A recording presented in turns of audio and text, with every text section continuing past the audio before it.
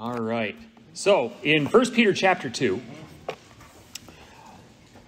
what we had done is we breezed through these last three verses. And as I said just a little second ago, Isaiah 53 is quoted quite a little bit through this. And so we're going to break down these three verses a little bit. We're going to do quite a bit of flipping, but mostly back and forth between Isaiah 53.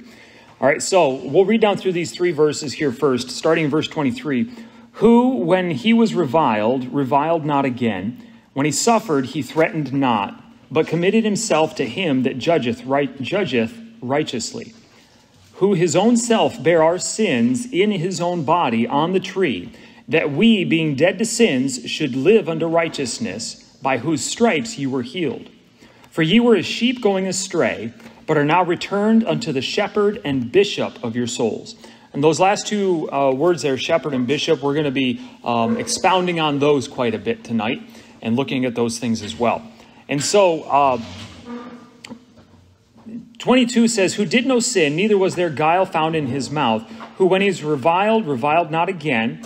When he suffered, he threatened not. We're going to look at that suffering just for a second over in 1 Peter 3:18. If you want to look over there, it should be maybe even just on the same page. It says, for Christ also hath once suffered for sins, the just for the unjust, that he might bring us to God, being put to death in the flesh, but quickened by the Spirit. I want to be very clear that that is by the Spirit and not in the Spirit. Because there are those who would claim that Jesus' resurrection was only a spiritual resurrection, not a bodily resurrection. But he was resurrected physically and bodily from the grave. And his physical body, his flesh that he walked this earth with, is now seated in the heavenly places right next to the Father. And so that is his place, that is his rightful place, and that is where his body is sitting. And so it's not quickened in the flesh, but quickened by the flesh. Verse 21 in chapter 2 says, for even hereunto were ye called, because Christ also suffered for us, leaving us an example that you should follow in his steps. All right, we are going to be seeing in verse 21, once we get through 22, 23, 24, and 25, verse 21 can jump right to chapter 3, verse 1. Okay, because we have a likewise at this place. All right, so when we get into chapter 3, verse 1, we're going to look at those things. But that's the type of thing that you want to be on the lookout in your own Bible study, is when you're reading down through and you see something like likewise. All right, likewise means that there has to be something before that it's comparing it to. And so it says, likewise, ye wives, be subject unto your own husbands. All right, so we're looking at a subjection. All right, so in like manner, likewise, there has to be some subjection. And, we see that in verse 21. And so we'll look at that when we get there. But turn to Isaiah 53 now. Isaiah chapter 53.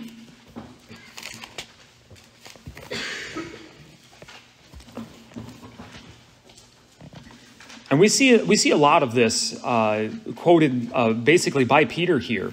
Isaiah 53:9 says, and he made his grave with the wicked and with the rich in his death, because he had done no violence, neither was any deceit in his mouth. Now, verse 22 in 1 Peter 2 says, who did no sin, neither was guile found in his mouth. All right, so he's practically quoting Isaiah 53 here. Isaiah 53:7 says, he was oppressed and he was afflicted, yet he opened not his mouth. He is brought as a lamb to the slaughter, as a sheep before her shearers is dumb, so he opened not his mouth. These are very familiar messianic verses on the Messiah, speaking of the Lord Jesus Christ. And in chapter 23, we have this same basic thing. Who, when he was reviled not again. When he suffered, he threatened not, but committed himself to him that judgeth righteously. I want to look at that for just a second, but I want to read chapter 53 all the way through. It's just these 12 verses here. And so follow along with this, and then we're going to go back into 1 Peter and look at a couple of things. It says in chapter 53 of Isaiah, verse 1, who hath believed our report, and to whom is the arm of the Lord revealed? For he shall grow up before him as a tender plant, and as a root out of a dry ground. He hath no form nor comeliness, and when we shall see him, there is no beauty that we should desire him. He is despised and rejected of men, a man of sorrows and acquainted with grief. We hid, as it were, our faces from him. He was despised, and we esteemed him not. Surely he hath borne our griefs and carried our sorrows, yet we esteemed him stricken, smitten of God, and afflicted. But he was wounded for our transgressions. He was bruised for our iniquities. The chastisement of our peace was upon him, and with his stripes we are healed. Time really doesn't permit us tonight. Maybe at the end, if we got a little bit of time, we'll jump back into this. But the Lord showed me some things out of this in verse 5, relating into Leviticus chapter 4 about the peace offering. And if we have time, we'll dive into that here later on. But just keep that in the back of your minds. All we like sheep have gone astray. We have turned every one to his own way, and the Lord hath laid on him the iniquity of us all. And these two words, all, in here, they encompass everyone. All we like sheep have gone astray. We have turned everyone to his own way, and the Lord hath laid on him the iniquity of us all. All right, it's not just a select few. It's not just a select group of people that God laid the iniquity for those people on Jesus Christ and did not lay the iniquity of others on Jesus Christ. It was for all of mankind. It was for everyone. And so that is another conclusion that we can make here. The Lord hath laid on him the iniquity of us all. He was oppressed and was afflicted, yet he opened not his mouth. He is brought as a lamb to the slaughter, and as a sheep before her shearers is dumb, so he opened not his mouth. He was taken from prison and from judgment, and who shall declare his generation? For he was cut off out of the land of the living. For the transgression of my people was he stricken. And he made his grave with the wicked, and with the rich his death, because he had done no violence, neither was there any deceit in his mouth. Yet it pleased the Lord to bruise him. He hath put him to grief. When thou shalt make his soul an offering for sin, he shall see his seed. He shall prolong his days, and the pleasure of the Lord shall prosper in his hand. Of course, that soul that was made an offering for sin, as we mentioned last night at prayer meeting, dealing with Abraham, and he told Isaac that the Lord will provide a lamb for the burnt offering. That burnt offering was Jesus' soul related in that thing, that his soul would not be left in hell. Okay, and here in this instance here, his soul was an offering for sin. It was made that burnt offering. I would like to pause here just for a second and turn to Leviticus chapter 6. As long as we're mentioning this and it's fresh on my mind, I'd like to look at this really quick. Leviticus 6, we're going to look at verse 28. Genesis, Exodus, Leviticus.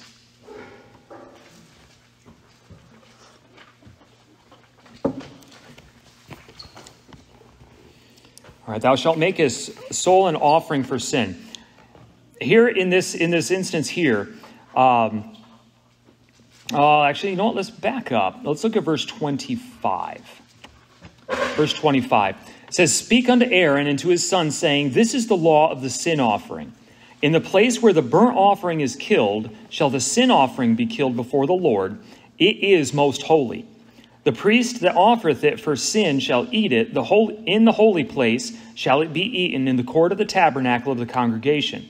Whatsoever shall touch the flesh thereof shall be holy. And when there is sprinkled the blood thereof upon any garment, thou shalt wash that whereupon it was sprinkled in the holy place." All right, so he's relating the blood of that sin offering as being most holy. "But the earthen vessel wherein it is sodden shall be broken. And if it be sodden in a brazen pot, it shall be both scoured and rinsed in water." Here we see that earthen vessel that carried the sin offering.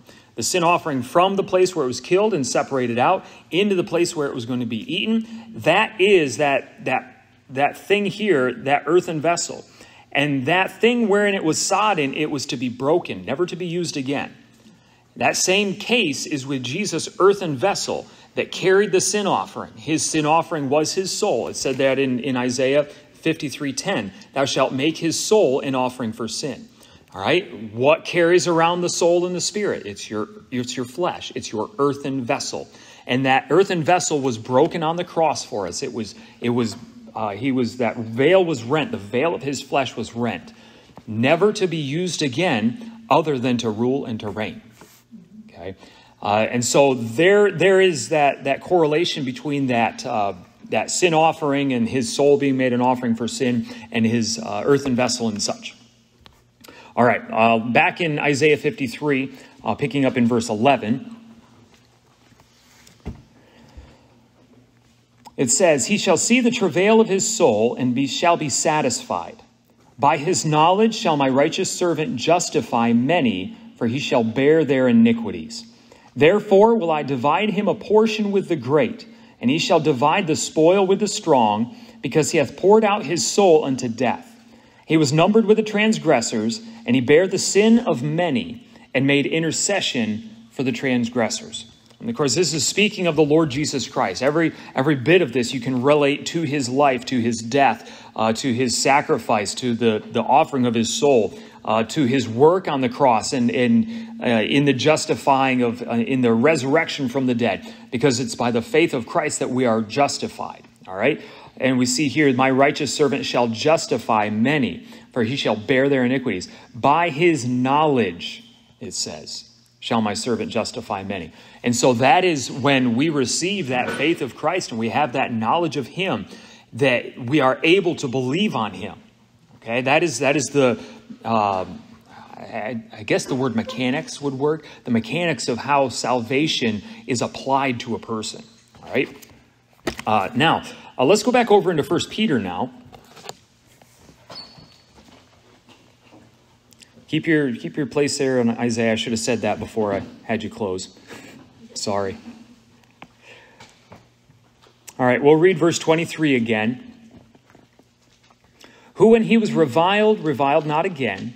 When he suffered, he threatened not, but committed himself to him that judgeth righteously." You remember that before the sheep, as a sheep before the shearers is dumb, he opened not his mouth, and here is the same thing. When he was reviled, he reviled not again. When he suffered, he threatened not. All right. If we want to really water that, not even water it down, just like get it way down low on the bottom shelf, this is the type of attitude that we ought to have. Okay. If I could make a spiritual application to our own lives, as Jesus Christ is our ensample, as we look to him, as we look to his life, as we look to his death, we see that when he was reviled, he reviled not again. I think of Romans 12:17. Recompense to no man evil for evil. Provide things honest in the sight of all men. If it be possible, with as much as lieth in you, live peaceably with all men. Right? And so that was 17 and 18. And so this is the same thing that he was living out. When he suffered, he threatened not. How often when things are going well and when we're not hurting, we can be just nice as punch. But when we're in pain, or when we're tired, or when we've had a bad day and we're under some suffering, maybe things are extremely stressful, we can be very short-fused. And this is just another example as to when we look to the Lord Jesus Christ, we need to be looking at his pattern of life. All right, when he was suffering, he threatened not. He didn't have a recompense on those people. His heart was broken for them. Okay, remembering that, and honestly, the only way you can do that is with the mind of Christ. Your carnal mind can't be subject to the law of God in that way. All right, you've got to be walking in the Spirit in order for that. And a good way to know if you're walking in your carnal mind, being driven by your needs, or if you're walking by the Spirit, being driven by Jesus Christ, is when you are suffering, when you are tired, when you are weary, when you are under great distress. How do you react to people? What's your immediate reaction? So these are, again, things that we need to be examining in our own lives, be looking at. But we'll continue on here.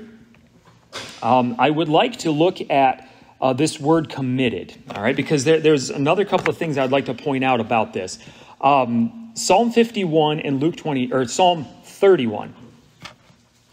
Yes, Psalm 31. My writing is so small in there I could barely read it. All right, Psalm 31 is where we need to go right now. And we're going to look at verse 5. Remembering the verse in Luke 23 where he says, Father, into thy hands I commend my spirit. Okay, let's look at Psalm 31:5. Into thine hand I commit my spirit. Thou hast redeemed me, O Lord God of truth. This is another of the Messianic Psalms. This is one that you might not commonly hear of. I believe Brother McVeigh in his podcast has gone through this. I remember him talking about, where was it?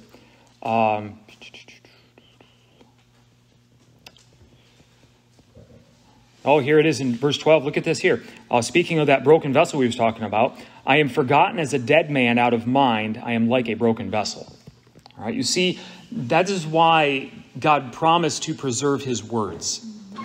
All right, that is why the King James Bible is something precious and something unique, because it's literally the only Bible in its own language that you can follow out the words and find doctrine. Okay, you can't do this with a NASB. You can't do this with an NIV. You can't do it with an ESV. You can't do it with any of the modern versions, including the New King James. There's so much that's convoluted in there. You cannot do this. All right, things are just switched around so much. And then yet we even have people in our circles that will say, well, we need to figure out what the Greek and the Hebrew said so we really know what the word meant. No, the person that translated it from those ancient languages into your language knew those languages better than Larkin did, better than James Strong did, and better than any scholar that's out there today knows. Okay? Beyond that, they were led by the Holy Ghost. So the Holy Ghost told these men to use these particular words in interpreting those out of the original languages into the King James Bible. And so when we see things like broken vessel, hey, I know that because of Leviticus 6. And I know that his body was broken. He said, here, take, eat. This is my body which is broken for you. All right? We find these themes throughout, and we can find, that is how we find the Lord Jesus Christ on every single page of the Bible. Right? But looking at that there in verse 5, into thine hand I commend my spirit. I also want you to go to Acts chapter 7. Acts chapter 7. Do I have that one written down here? I do not. How about that? All right. But Acts 7 and 59. This is, of course, at the stoning of Stephen. And what we're looking at is a comparison of the two, but there's a couple of doctrinal things I want to bring out of this verse. All right. Let's start at verse 58. All right. And cast him out of the city and stoned him. This is talking of Stephen. He had preached that great message. And it says when they had heard these things, they were cut to the heart and they gnashed on him with their teeth. They took him out of the city and they stoned him. And the witnesses laid down their clothes at a young man's feet whose name was Saul. And they stoned Stephen, calling upon God and saying, Lord Jesus, receive my spirit. He kneeled down and cried with a loud voice, Lord, lay not this sin to their charge. When he had said this, he fell asleep. There's a couple of similarities in Stephen's death, in the wording of the things he says at his death, and in the death of Jesus Christ. All right. He says, Lord Jesus, receive my spirit, commending his spirit unto the Lord, committing his spirit unto the Lord, as we saw in Psalm 31:5. But also, we need to look at verse 59. It says, and they stoned Stephen, calling upon God. Now, was that the people that stoned him that were calling upon God? No. What this is saying is Stephen was calling upon God at the moment they were stoning him. Okay? And saying, and this is how he was calling upon God, Lord Jesus, receive my spirit. Now, if we take Romans 10:13, whosoever shall call upon the name of the Lord shall be saved. If we take that to mean everyone that calls upon the name of the Lord at that very moment, they are born again. That would mean that Stephen was not born again until this moment. Would it not? Because he's saying he was calling upon God. He was calling upon the Lord Jesus. He was saying, receive my spirit. The common teaching of Romans 10:13 is that Romans 10:13 is the last tipping point to get into heaven. Once you understand you're a sinner and you know you don't want to go to hell and you believe Jesus died and rose from the dead and you believe he's the Son of God, all you have to do is call upon the name of the Lord and thou shalt be saved. But how shall they call on him in whom they have not believed? Verse 14 is there for a reason. All right? Stephen was not calling upon God for salvation for his immortal soul. What he was doing was he was practicing the true doctrinal explanation of what calling upon the name of the Lord is he was living a life of calling upon the name of the Lord. Remembering that all the way back in the Old Testament, you see Abraham calling upon the name of the Lord. You see there the descendants of Seth. And I think it wasn't Enos. Who was it? I'm going to have to look there because now it's really going to bother me. I think it's Genesis 4. Seth, Abel, Enoch. It was Enos. All right. Genesis 4:26. And to Seth, to him also there was born a son, and he called his name Enos. Then men began to call upon the name of the Lord. All right. At that time, people had gods even yet. All right. They had gods that they would call upon.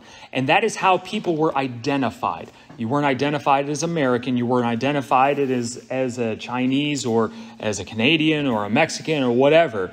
You were identified by what God you called upon. Okay?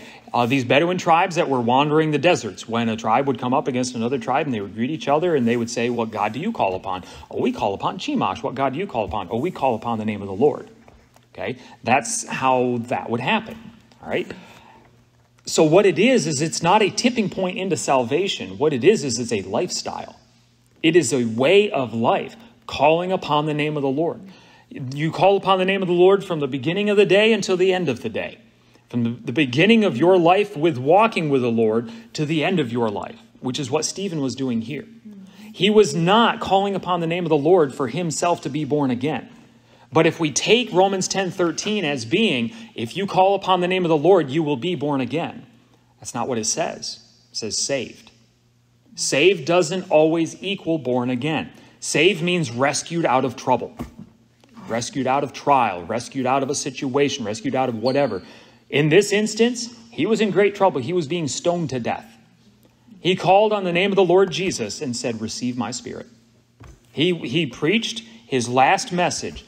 He preached as though he was a dead man preaching to dying men, as though he was never going to be able to preach again. And he didn't. And when he went out, he called upon God, saying, Lord Jesus, receive my spirit. He said, lay not this sin to their charge, and he fell asleep.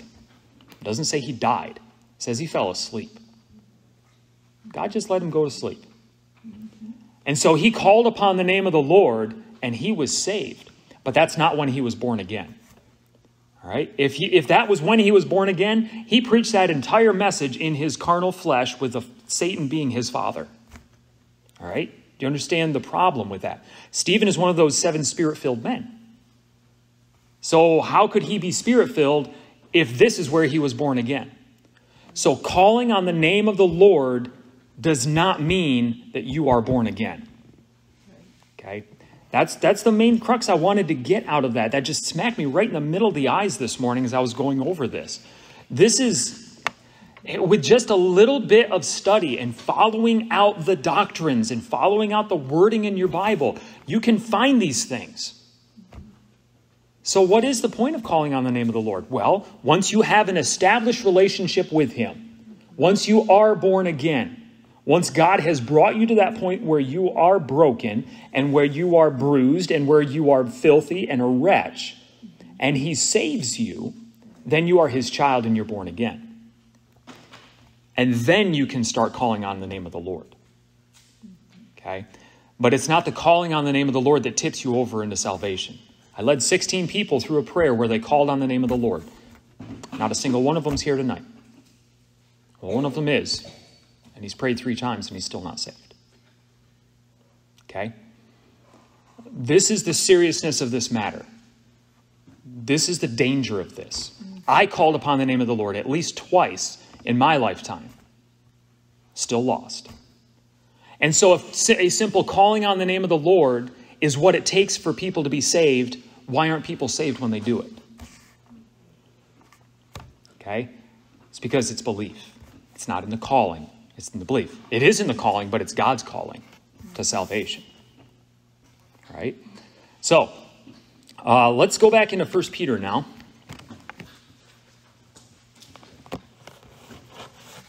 And that was supposed to be the short verse for tonight.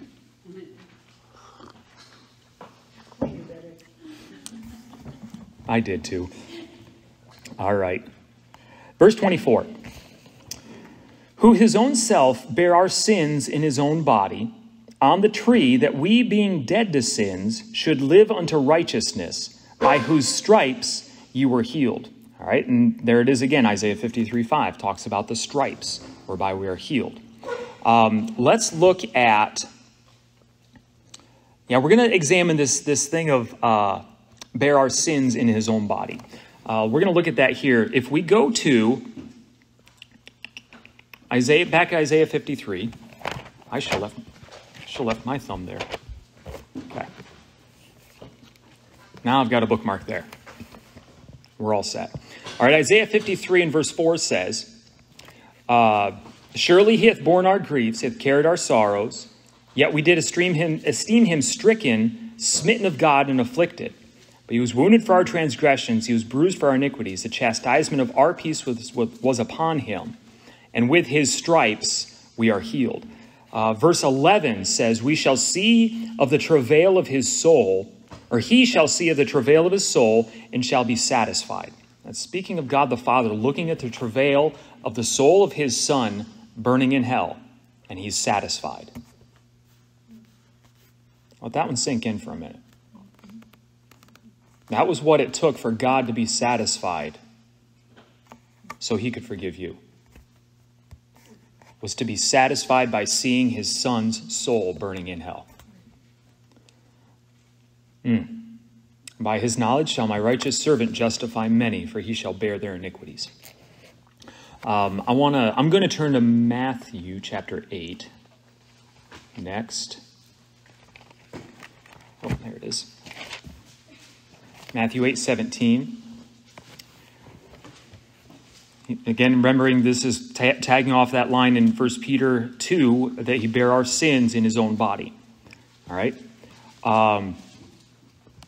Verse 16 in Matthew chapter 8 says, when the even was come, they brought unto him many that were possessed with devils, and he cast out the spirits with his word, and he healed all that were sick, that it might be fulfilled which was spoken by Isaiah the prophet, saying, himself took our infirmities and bear our sicknesses. All right, now I want you to notice something here. Jesus is not on the cross at this point, but he just cast out devils, and he healed many, healed all that were sick, okay, with the spirits, cast out the spirits. Where did those spirits go and those devils go and those sicknesses? What did Isaiah the prophet say was fulfilled in that doing? Himself took our infirmities and bare our sicknesses. They went into his body. His body is what bore our sicknesses. It says there, who his own self bare our sins in his body on the tree. In Isaiah, we just read that he'd bear our infirmities. Here, Isaiah is being quoted as saying, himself took our infirmities and bare our sicknesses after he had healed them that were sick, cast out spirits with his word, and many who were possessed with devils had them taken out. And he bore them in his body as he walked this earth. So why didn't they kill him? You got to figure, where did the leprosy go? When he would heal a leper, where did that leprosy go? Into his body. Every time that he healed somebody, when he healed Lazarus, where did that death go? Lazarus, come forth. Where did that death go? In his body. So he was walking around carrying all these diseases, carrying all this leprosy. But why didn't it kill him?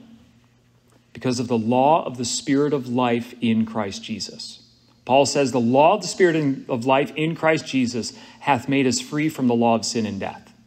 All right, the law of sin and death is the soul that sinneth, it shall die. The law of the Spirit of life in Christ Jesus is that thing that allowed him to walk this earth. His Spirit is life. In him is life. Okay? And so while he was walking this earth and he had his Spirit in him, there was life in him. It didn't matter what sickness or what illness or what devil or what evil spirit was upon him. He bore it in his body. And then he bore it on that tree where he said, Father, into thy hands I commend my spirit. And that spirit of life in Christ Jesus was taken from his body, given to his Father. He committed it to his Father who would protect it and keep it. And he died. It is awesome. Isn't that something? That Jesus walking this earth carried all that sin. And it's right here in your Bible. Himself took our infirmities and bare our sicknesses. Have you ever considered that before, though? And yet that same spirit of life is available to us. And when we're born again, he quickens us in our mortal bodies. He quickens our spirits. Ephesians 2:1 says, and you hath he quickened who were dead in trespasses and sins. That's that spirit of life in Christ Jesus. That's that mind of Christ that he gives us. That's too much to fathom. That's too much to handle for a Thursday night Bible study, I'm telling you. I can't even take it. Let's go to Leviticus 16. We'll keep plowing away at this. Leviticus chapter 16. I love in my studies, anytime I find a cross-reference or I'm looking up a word and it's used in Leviticus, I love it because I love the book of Leviticus. There's so much in here. And I get excited anytime I see it. Leviticus chapter 16 and verse 22. Let's look at verse 20. We'll get the whole context of this here. And when he hath made an end of reconciling the holy place and the tabernacle of the congregation and the altar, he shall bring the live goat. And Aaron shall lay both his hands upon the head of the live goat and confess over him all the iniquities of the children of Israel, and all their transgressions in all their sins. Putting them upon the head of the goat, he shall send him away by the hand of a fit man into the wilderness. Yeah, it has to be a fit man, a person fitting for that position. And the goat shall bear upon him all their iniquities unto a land not inhabited, and he shall let go the goat in the wilderness, taking it out of the congregation.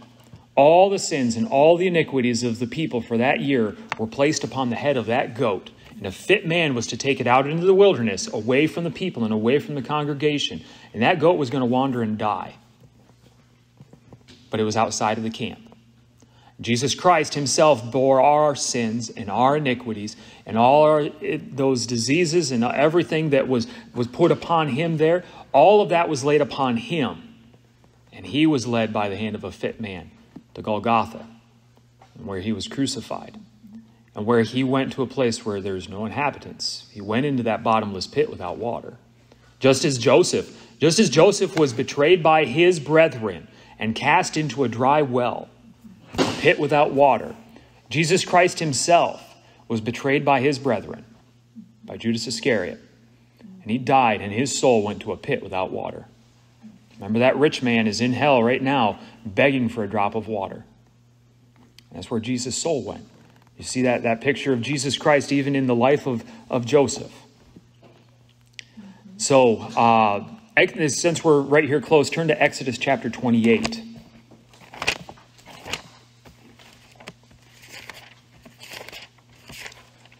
Anytime anybody wants to comment or speak up about something, feel free to. Yeah. Yes. We know that Jesus is alive. Yes. But when people get sick now, where does their sickness go? Well, we still bear it.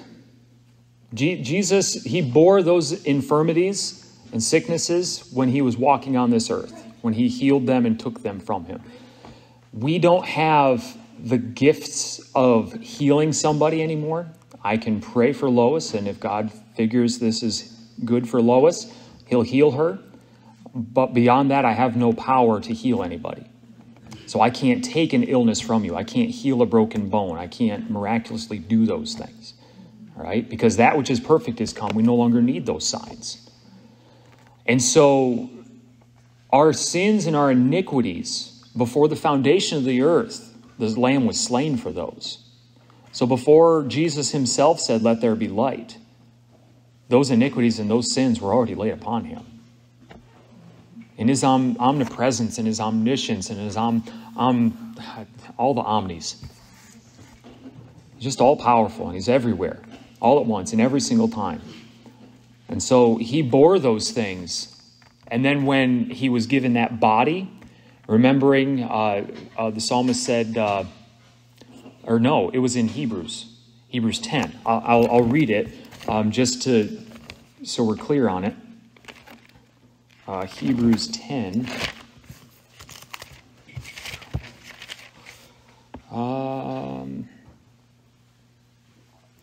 Verse 5. Wherefore, when he cometh into the world, he saith, sacrifice and offering thou wouldest not, but a body hast thou prepared me. That body was prepared for Jesus Christ, the Word. All right, that was his who he was before he took on flesh and became Jesus. He was the Word. All right. And so when the Word was made flesh and dwelled among us, we beheld him, we beheld his glory as of the glory of the only begotten of the Father, full of grace and truth. And when he walked on this earth in that body, he bore iniquity, he bore the sins on the cross and bore them into the grave, but he also bore those infirmities and those sicknesses in that body as he walked this earth. Now, when he takes a sickness from us, it doesn't go anywhere because the prophecy's been fulfilled, as far as I can see. Now, if God shows me something different than that, I'll be sure to let you know. If you're studying, you find something, hey, you know what? I think he's still bearing those. Let me know. I'd love to know. So, all right, Exodus 28, verse 38. It says, and it shall, we're going to have to back up. All right, this is speaking of that, the fair mitre. It says right here in verse 36, and thou shalt make a plate of pure gold, and grave upon it like the engravings of a signet, holiness to the Lord. And thou shalt put it upon a blue lace, that it may be put upon the mitre. Upon the forehead of the mitre it shall be. And it shall be upon Aaron's forehead, that Aaron may bear the iniquity of the holy things, which the children of Israel shall hallow in all their holy gifts. And it shall be always, you notice that's always, so that's at all times, upon his forehead, that they may be accepted before the Lord. All right, if you think about this, the iniquity of the holy things. What is iniquity? It's lawlessness in your heart. Well, how can holy things have iniquity? All right, these holy things are those vessels that were made, the Ark of the Covenant, the tabernacle itself, the table of showbread, the altar of incense, all of the furniture for the tabernacle, all of this, all of the knops and the gold and everything that was on all the different things. Yes? What is a mitre? A mitre, it would be like a type of a headdress, all right? Maybe like a headband or a turban, okay? If we put it in those kind of terms. Something that would be worn on the head, and this holiness unto the Lord would be on the forehead of this thing. Okay, and so this is what Aaron the priest was to wear at all times. Because as men worked on those things, God gave them the dimensions, gave them the instructions, gave them all of that. But even in today's technology, even with today's micrometers and like measurement instruments and all of this, there is still variances even down to the molecular level. Okay? If God says to make it 3 cubits long, it had better be exactly 3 cubits long, or you're in disobedience to the Lord on a holy thing, and you're going to be killed. But my cubit's a little different than your cubit. Their cubit might not have been exact on each thing. So there's iniquity in those holy things.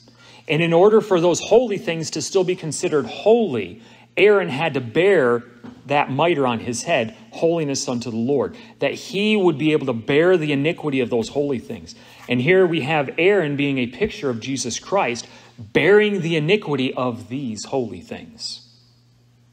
As we consider ourselves holy vessels unto the Lord, we still have iniquity.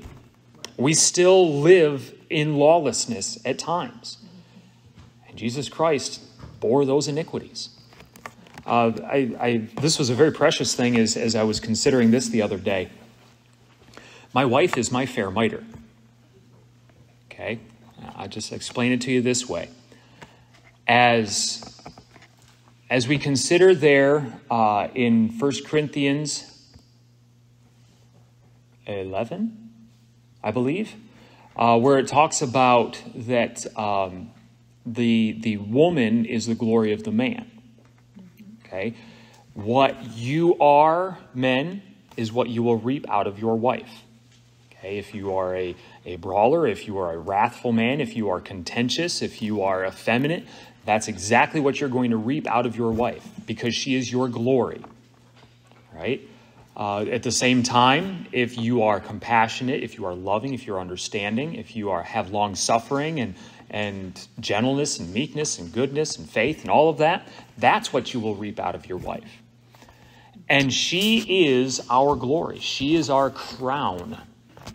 Okay? The glory of the queen is her crown. The glory of the king is his crown. And she is my glory, and I bear her about, showing forth that she is my glory. When we go places, she brings honor to my name. I don't deserve it, not even in the least bit. But there isn't a place where we go where she doesn't bring honor to me. And to me, that is a precious thing. And the Lord kind of related this holiness to the Lord in that. She is holiness to the Lord in my eyes. And she is my glory. And so this is it really is just for us.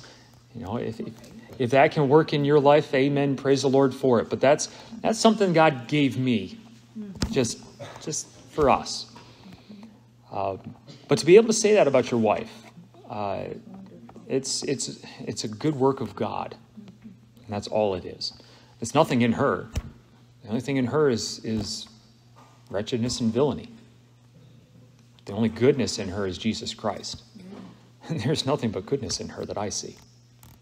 So I see Jesus in her. All right, enough about her. Let thy words be few. Let's go to Hebrews chapter 9.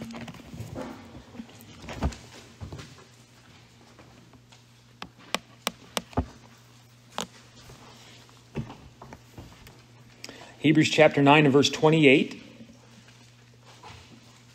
Again, the same wording here.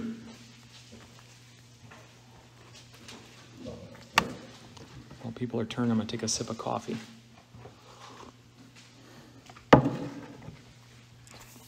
Hebrews 9:28. So Christ was once offered to bear the sins of many, and took unto them that look for him. And unto them that look for him shall he appear the second time without sin unto salvation. Got a cross-reference there to 1 Peter 1:9, and I'll read that to you just as long as we've got it here. Receiving the end of your faith, even the salvation of your souls.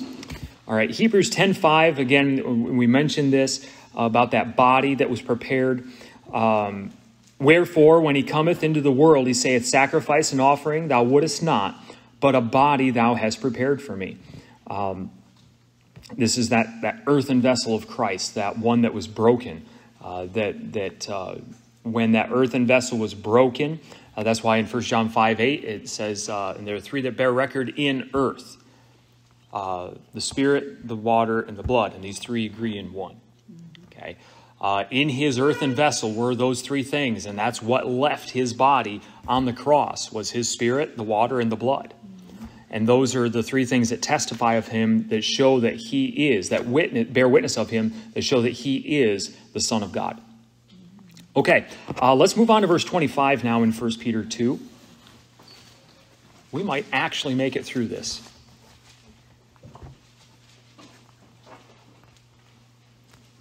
All right.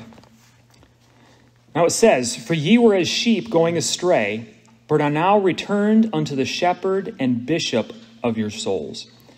There in Isaiah 53 in verse 6, it says, all we like sheep have gone astray. We've turned every one to his own way, and the Lord hath laid on him the iniquity of us all. See, Peter is quoting Isaiah 53 through this whole thing, laying out these doctrines for us, connecting the pieces, if you will. But it says, but are now your sheep going astray. I have 6. I have six places where astray is used that I was going to look at. But I think we're going to skip that. If anybody wants those, you can look at them later. See me afterwards. I can give them to you. But just for the sake of the recording, I'll read them. Deuteronomy 22, 1 and 2. Psalm 119, 176. Isaiah 53, 6. Jeremiah 50, verse 6. Matthew 18, 12 and 13. And then here in 1 Peter 2:25. And so, again, if you want those later, I can give them to you slower and you can write them out. But I want to look at this shepherd and bishop of your souls. Turn to Psalm 80, verse 1. Psalm 80.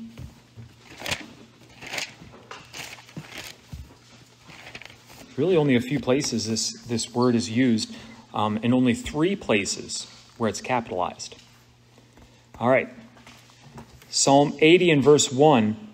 Give ear, O shepherd of Israel, thou that leadest Joseph like a flock, thou that dwellest between the cherubims, shine forth. And you read all the way down through Psalm 80. I'm telling you, it is a powerful psalm. Powerful psalm. Look at verse 19, the very last. All right, it said there at the beginning, thou that dwellest between the cherubims, shine forth. Verse 19 says, turn us again, O Lord God of hosts, cause thy face to shine, and we shall be saved. This shepherd, all right, like I said, there's only 3 places where shepherd is capitalized, and it is speaking of Jesus Christ in these places.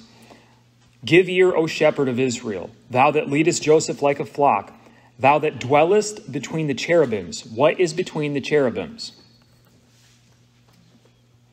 Anybody know what is it? The ark. It's the mercy seat. That mercy seat is between the cherubims. That is where Jesus Christ dwells. That's where the shepherd of Israel dwells, is between those cherubims. And so they're again relating it back to Jesus Christ and that mercy seat, and so much. It's just a depth of riches that you can't exhaust. The second place that shepherd is capitalized is there in verse 25, under the shepherd and bishop of your souls. And then in 1 Peter 5:4, and I'll just read that quickly. And when the chief shepherd shall appear, ye shall receive a crown of glory that fadeth not away. All right? So that shepherd is the same one as the Lord Jesus Christ throughout the entirety of the Word of God. Now this word bishop. I just have a couple places here. I want to turn to 1 Timothy. This is really what I've been most excited about since the Lord showed me this the other day. In 1 Timothy chapter 3, bishop is only used a few times. It's used in the postscript of 2 Timothy and also Titus. I've got to get 1 Timothy. There we go. And then other places, it's used in bishopric. Let another man his bishopric take. A bishopric is a parcel of land. Okay, a bishop in English rule would have an area of land that they ruled over, much like a kingdom. Okay, or what's the other word I'm looking for? A principality. Okay, a prince would rule over a land. That would be a principality. A bishopric is an area that a bishop rules over. All right, so let another man his bishopric take. It's speaking of Judas Iscariot, taking that office and taking the land that would have been left to him. Okay, in the resurrection. All right, but now here in 1 Timothy chapter 3, it says this: this is a true saying, if a man desire the office of a bishop, he desireth a good work. All right, so now what we're about to see is the qualifications for the bishop of a church. The bishop of the church is at times, the bishop fills the role of a pastor. Okay, I am the bishop of this church. I oversee, I conduct, I deal out the authority. This is my realm, so to speak. In that realm is pastoring. But what you won't find are qualifications for pastors. You find qualifications for bishops. Brother Dale Morey has things in his life that negate him from being the bishop of a church. but he is the pastor of those men in jail. He is the carer of their souls. He distributes the word of God to them. He counsels them. All right, he shepherds them. That is the work of a pastor, okay, to care for their souls. And so, a little clarification there. But let's look at this.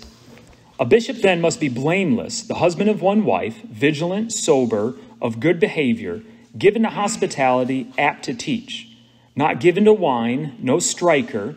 And by the way, striker, that doesn't mean that they're hitting, not somebody that hits people.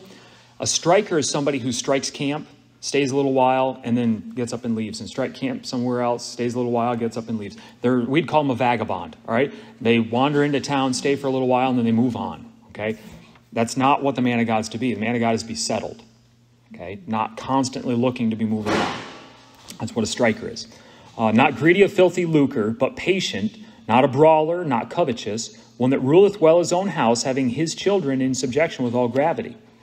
All right. Now listen to this. Jesus Christ is the bishop of our souls. So every single qualification for the bishop of a church matches the qualifications of the bishop of your souls. So let's look at that in light of these being Jesus Christ.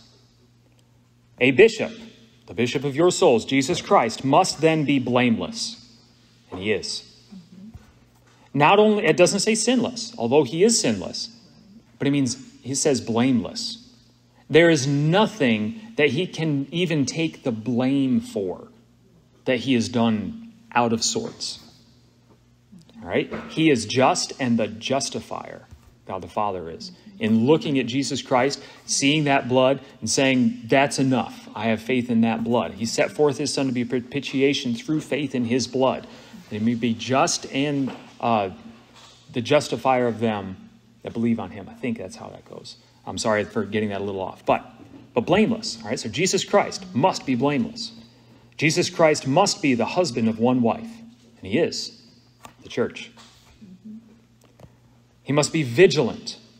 All right, so look at this. Jesus Christ is vigilant.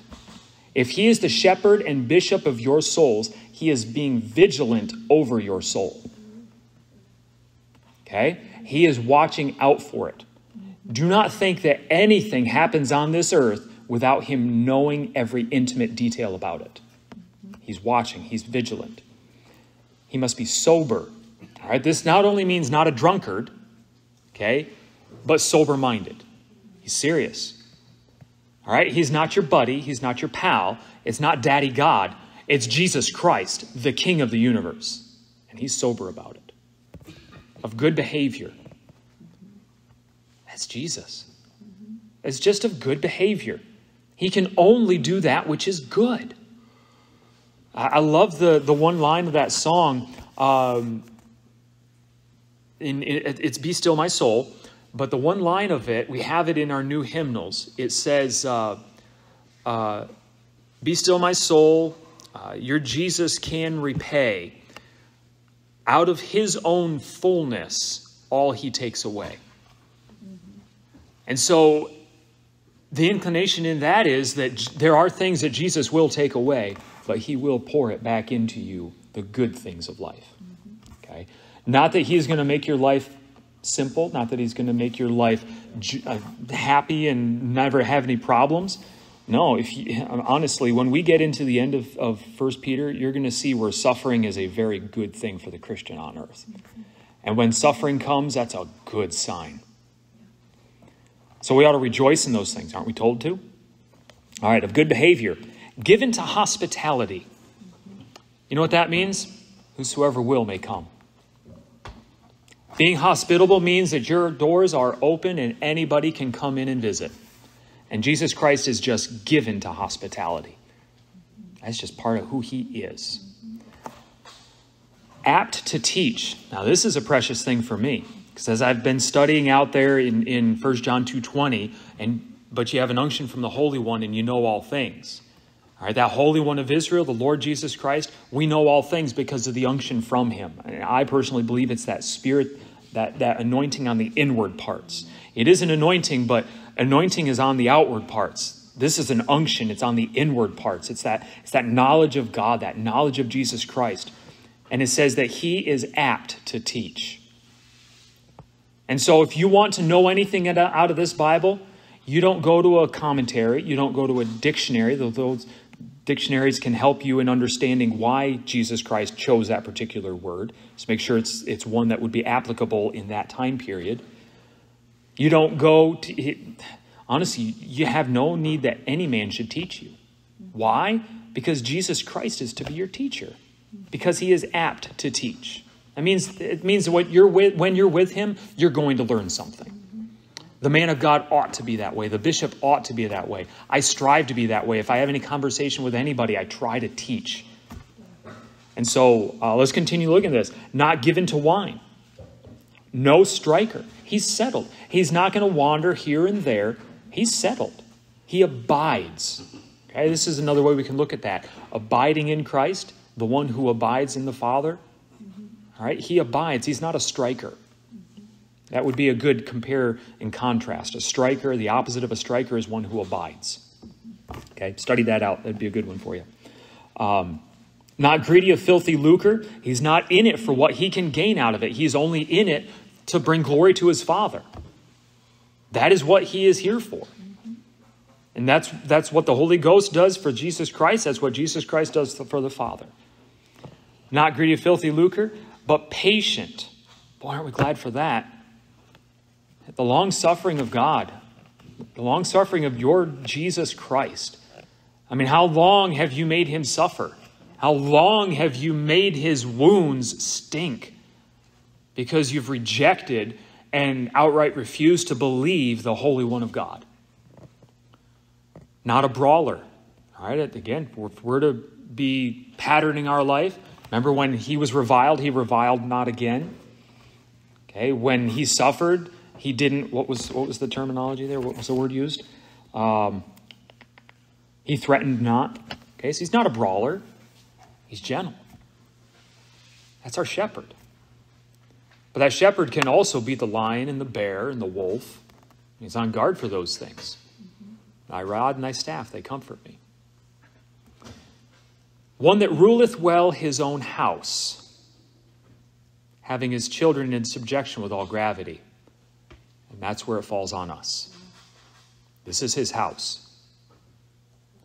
If you're born again, we are his children. And he is one that ruleth well his house when he's welcome there. And he'll rule his house well, and he'll have his children in subjection with all gravity. As you consider having your children in subjection, that would mean that they don't tell you what to do. It doesn't matter how old they are. Your children should never tell you what to do. They ought to honor you. Now, when it gets to the point where your life is getting to that stage in life where there needs to be extra health care and help, the end-of-life decisions and such. But they're to be honoring you in that. And a child that tells his parents what to do is dishonoring to his parents. And according to the law of God, if it was still back in that day, would be rightfully stoned by the elders of the city. That's how God considers his children. He rules us well. And we ought to be in subjection with all gravity. But it says, having his children. That means that he takes the steps to put his children under subjection with all gravity. All right? That's where the chastisement comes in. That's where that ruling comes in. It's a very precious thing. We're going to turn to Titus. We've got about a minute left. We're going to look at these couple of verses in Titus, and then we'll close. Titus chapter 1. Of course, remembering, but you are as sheep going astray, but are now returned unto the shepherd and bishop of your souls. Titus chapter 1 and verse 5. Titus is right after 2 Timothy. Just before Philemon and Hebrews. Okay. Titus chapter 1 verse 5. It says, for this cause left I thee in Crete, that thou shouldest set in order the things that are wanting, and ordain elders in every city, as I had appointed thee. If any be blameless, the husband of one wife, having faithful children, not accused of riot or unruly. Here it is again. For a bishop must be blameless, as the steward of God, not self-willed, not soon angry, not given to wine. There it is again, no striker, not given to filthy lucre, but a lover of hospitality. Here it is, this is a precious one, a lover of good men. A lover of good men, not wicked men. A lover of good men. And this also says not a hater of good men. I've known some pastors, sadly, who did not love good men. Whether it was out of jealousy, whether it was out of contempt, whether it was out of pride, they didn't love the men that were good. And it's a shameful thing. It's a terrible thing. And that truly disqualifies that one from being the bishop. Lover of good men, sober, just, holy, temperate. Right? Remembering all of these are qualifications for a bishop. And Jesus Christ is the shepherd and bishop of your soul. Look at verse 9. Holding fast the faithful word as it hath been taught, that he may be able by sound doctrine both to exhort and to convince the gainsayers. That's what Jesus Christ does. As he woos sinners unto himself, and as he convinces them of their sin and of their wickedness, those gainsayers, he is able by sound doctrine to exhort and convince them, bring them to repentance, and save them. That is Jesus Christ. That is why I say with absolute certainty that this King James Bible is the perfect Word of God. That this King James Bible has a depth of riches that we have only even begun to scratch the surface of. There is so much light, just even in I would say the last 20 years, that God has given to mankind as a whole in relation to this book. I listen to Leonard Ravenhill sometimes. Sometimes I'll listen to Vance Havner, these old men of God. And I call them men of God. I don't agree with everything they said. But there are some things that they say about the Word of God that it makes me cringe. But then I remember there was a time of ignorance that God winked at. But now he calls all men everywhere to repent. He's not going to no longer allow people to just go on in ignorance against the Word of God being perfect, against the possibility that there is a perfect Word of God. The light has been shown to us. The light has been given to us. And he continually reveals these things to us through this book. That's why I say that every single page bleeds the blood of Jesus Christ. He is on every single page. You'll find him there. And it's all connected. And it very well may be that your unbelief rests in that he isn't able to give you a perfect Bible in your language, that you have to have the old languages. Maybe that's where your unbelief lays. Maybe that's where I stayed in unbelief for many a year. That's a very old teaching. I tell you what, there was an old prophet.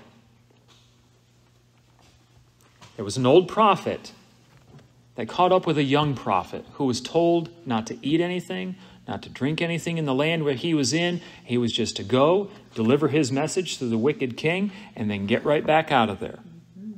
And this old prophet came along and said, I'm also a prophet of God. I hear the revelations of the Lord, and he's told me that you should come in unto my house, and you should eat, and you should rest and drink. And the young prophet believed the old man because he was old. Because he was a man of God, and he too had a revelation, and he too heard the voice of God. But he was a deceiver. And he led that prophet to his home, and in his home, as he was eating there, the prophet said, you've disobeyed the Lord. On your way out of here, you're going to get mauled by a lion and die. Sure enough, that's what happened. He was killed. That young prophet was killed. He lost his life. He lost his ministry. He lost everything because he disobeyed the word of God, the light that God had given him, in light of what the older man of God had said. He didn't have discernment. He wasn't discerning of the times. Just like those people who were following Saul, but it says, the word of God says that they were discerners of the times. They could see what God was doing. They could see that God's hand had been taken off of Saul and had been placed on David. and they allied themselves unto David because they were discerning of the times. That's what we must do. Believe your Bible. If it goes against something that a precious, dear man of God has told you in the past, believe your Bible.